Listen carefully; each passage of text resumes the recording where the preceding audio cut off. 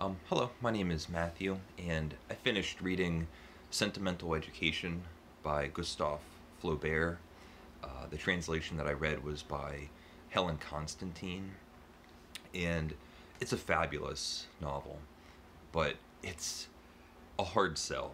It's a book that has a deeply pessimistic worldview, and it's also very depressing and heartbreaking.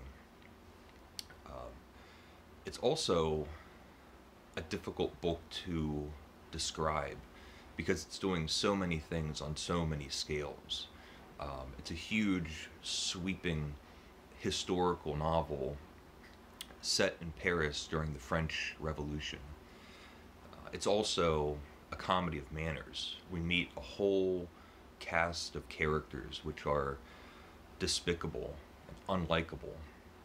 They are almost all liars, frauds, charlatans, insincere, unauthentic. It's hard to relate or sympathize with any of them. They're almost doing nothing. We have people that are poets and painters and journalists and writers, all of these professions that require passion, and none of them have any passion. They are opportunists, they're materialistic, petty and vain. They change what their professions are going to be depending on what is going to give them the most advantage, what's going to be the quickest gratification. They nearly do nothing. The poet isn't writing poetry, the journalist isn't writing journalism, the art dealer isn't selling fine art, things like that. And then the book is also a acute, insightful, psychological novel of our principal character, Frederick, who has one of the most unhealthy, uncomfortable love stories that you can read. He becomes infatuated with an older married woman who's also a mother, and he's obsessed with her, believes that he loves her. They meet at the very beginning of the book, and he is so greasy. He worms his way into this family's life. The mother, the wife and husband and child. He slips himself, wedges into their household and in their business, and gets into their good graces. They trust him and believe that he's well-intentioned and that he's a good friend. And all the while, he has these ulterior motives. He wants to sleep with this man's wife. And we don't even sympathize with the husband, and at some points even the wife, because they are terrible people too. The husband is a philanderer. He's constantly having affairs. Frederick, even though he's infatuated with this woman, he's also off having his own affairs. And so, as it goes along, you really don't even want any of the characters to be happy. You're hoping for tragedy. Now, with all of those things going on, one of the things that makes it really impressive is things are not alternating. We're not having different storylines or switching perspectives. Instead, Flaubert manages to tell all of these stories at the same time. So there are storylines where the events have a storyline. The characters have a storyline. The ideas, the principles behind all of the things that are happening have a storyline. And it creates this sensory experience because it's so encyclopedically told. Everything that's happening, every sight, sound, smell, color, texture, um, is described to us. And Flaubert is masterful at picking, deciding the correct details to give us. So it's not long digressions describing the streets of Paris or historical events or anything like that. Instead, it's interlaced in the description um, of the character's mental state, the character's behaviors, the story that's happening. It's all mixed in together, and it creates this world that is beautiful and romantic. And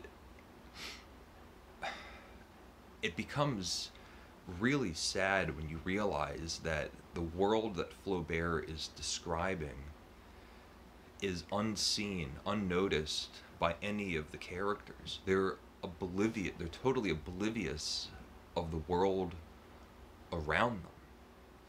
I'll read, maybe not the best example, but um, a passage that I just thought was wonderful, and I hope that it will give you an example of being able to describe multiple levels of perspective at the same time. And this is Frederick being involved with a woman. He almost invariably arrived before she did, and he saw her come in, arms bare, fan in hand, pearls in her hair. She stopped on the threshold. The door lintel framed her like a picture, and she hesitated a fraction, closing her eyes to see if he were there. She took him back in her carriage. The rain beat down on the windows. Passers-by flitted past through the mud like ghosts, and sitting close together, they dimly noticed them with tranquil disdain.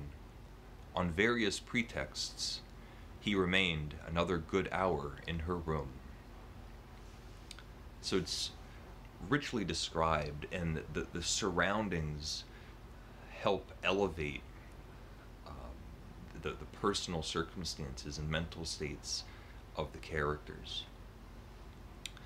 The backdrop of this whole thing, of this love story and all of these despicable, unprincipled characters, is the French Revolution. And there's a whole group of people that are for it, that are for overthrowing the government and having a republic set in. And they talk about the equality of people and bringing rights to the labor and the workers and the people. But you don't believe any of them. They're all liars and insincere and self-motivated. And aside from the tragedy of the love story, the aspect of the book that I find even more depressing is these characters talking about if they were in power, things would be better. And the underlying implication is that even with a change in hand, a new government, people of the lower orders moving up and now having power, that nothing would change. They're the same people. It's not a small group of people in power that are evil, and the public, the majority of people are all actually really good. Instead, they're all equally terrible. And if you put a new group of people in power, they're just as self-motivated and selfish and corrupt as anybody else. So it's pessimistic. There's a deep cynicism running through the whole book. the light moments, the things that make it make it readable and make it a masterpiece is the elements of irony, the humor in the book, um, amazing achievement of being able to sympathize and feel bad for characters that you would never believe that you would. The characters are so well realized. They act and think as real and as human as can be attained with print on a page. So they're not all evil. They're not cartoonish villains. Instead, they have real motivations and personal aspirations. They're just unlikable. So this is all of this is hard for me to describe because it's such a big book. I'll end there.